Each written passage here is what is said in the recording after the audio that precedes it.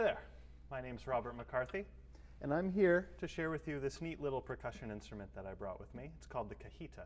The Cajita originates from Peru, and aside from being a pretty neat percussion instrument, it also serves as a testament to the musician's ingenuity and creativity. And we'll talk about that now. So the Cajita originates from the country of Peru. Peru is a small country on the west side of South America. When the Spanish came around the mid-1500s to colonize, they brought with them African persons to work on their plantations. And the Africans brought with them a rich tradition of music because it was and remains today an integral part of their culture. The Spanish heard this, and at the time they were converting the native peoples to Catholicism.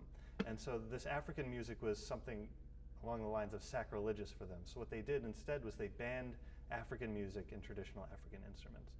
Obviously, traditional Spanish music and church hymnals were circulating readily. Spanish instruments like the guitar were circulating, but African music and instruments were not. But this did not deter them. What they did instead was they found everyday objects, things that would easily be looked over, things that made a great sound, and they made music with those instruments. So this is where we get instruments like the cajon today. Cajon is Spanish for the word box, and that's just what it was. Some say that they took shipping crates from the dock. Some say that they took drawer shelves and turned them on their side and played it that way. Whatever the case may be, they just found objects and just made music with those objects.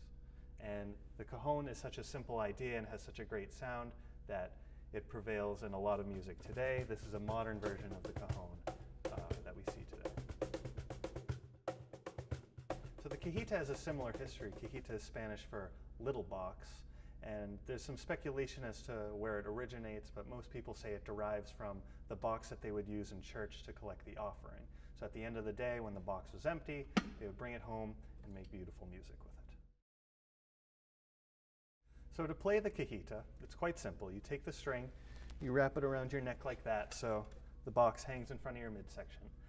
Take whichever hand, doesn't matter, hold the stick. Traditional players will hold it like this, but you'll also see contemporary players hold it like this, similar to a boron style, if you're familiar with that.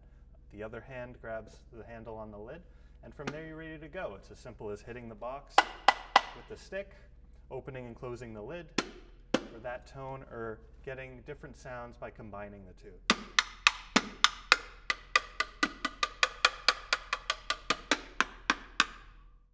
I think the Cajita is a great instrument with innumerable possibilities. You get a lot of different sounds out of it. It's lightweight and easy to carry around, and it's really a hit with students, especially the young ones. What I like about it is that it's made out of simple materials, and it's proof that you don't need to spend a lot of money to get that sound that you're looking for in whatever musical situation you're in.